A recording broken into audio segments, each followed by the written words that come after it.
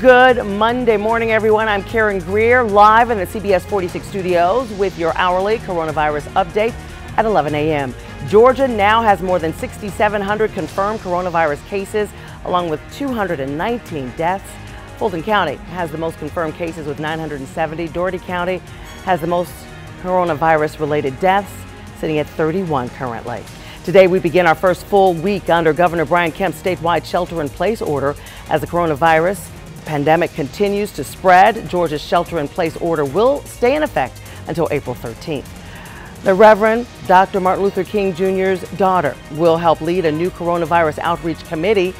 Governor Brian Kemp says the King Center CEO, Reverend Dr. Bernice King, will co-chair the new committee, which is an extension of the state's coronavirus task force. The group is made up of more than a dozen business and nonprofit leaders from all over our state.